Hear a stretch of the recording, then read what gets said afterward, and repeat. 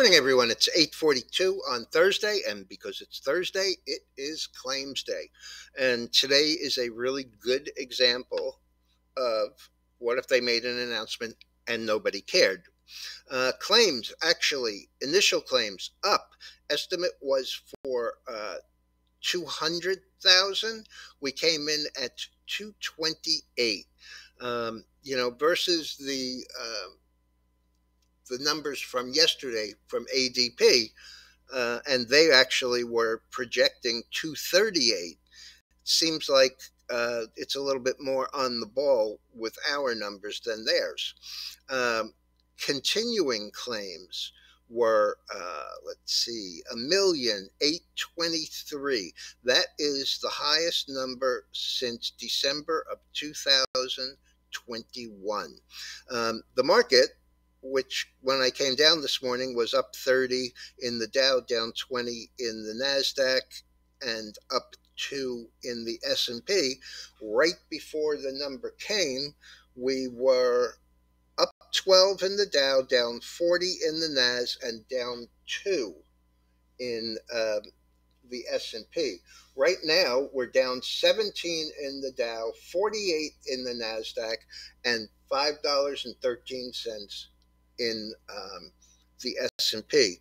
However, this was supposed to be, this generally is widely watched, and the market's doing absolutely nothing with it. Okay, Disney is up a shade here, literally pennies. But last night, when I did last night's Daily Note, it was the only mega cap that was up out of 15. And even then, it was up only 20 cents. Shell Oil, SHEL. This used to be RD.S, which was Royal Dutch, and it was basically, it's a foreign company, England. The stock is 60.54, up 67 cents. What I found interesting was the fact that they said they were going to have a loss, but the company reorganized not long ago. So really, it's not an operating loss. And the other thing that interested me is that they see big growth for them in LNG. So we bought a little UNG yesterday. We have the Tellurian. I'm looking at a couple of others, maybe Devon or Energy Transfer, ET, or EOG, to add to the page 5 in the weekly letter, Stocks for Total Return, because some of them yield as much as 9%. AbbVie lowers guidance. The stock closed yesterday 160.80. This morning it's been as low as 157 and change, but the last is 159.40. It's only down $1.40. Costco, which had those poor numbers yesterday, last night it got as low after the announcement of the decline in same-store sales. It got as low as 479.50. I mention that because in the real world this morning, it only has a low of 182.25. So that's a little bit better performance. And the last is 484, so that's about $5 off the low, but still down $12.43, or 2.5%. And a big loser, Lumentum, LITE. The stock closed yesterday 51.31, down $1.15.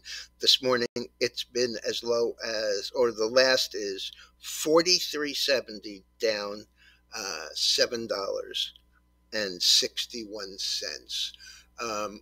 This was a discussion, a filing by the company saying that they have 2 large customers, Apple and Sienna, who have now crossed the threshold into 10% each of revenues. Um, that's kind of a dangerous um, situation to get yourself into. And on top of that, 30% of their revenue comes from two, quote, unnamed companies, customers. Okay. Um, Again, what if they gave a market and nobody cared?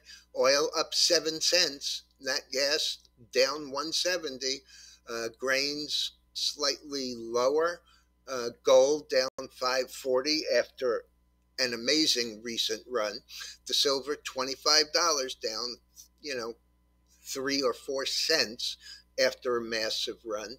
The copper is up about a penny. I'm still looking for an entry point on that.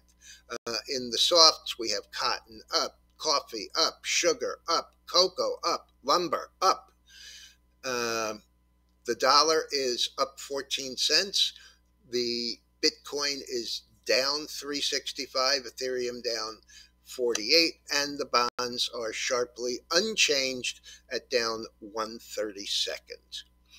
All right, folks, I'll be back later, and they're still showing on the schedule that the monthly non-farm payroll numbers are being released at 8:30 tomorrow. So if we see that, um, I will put out a story.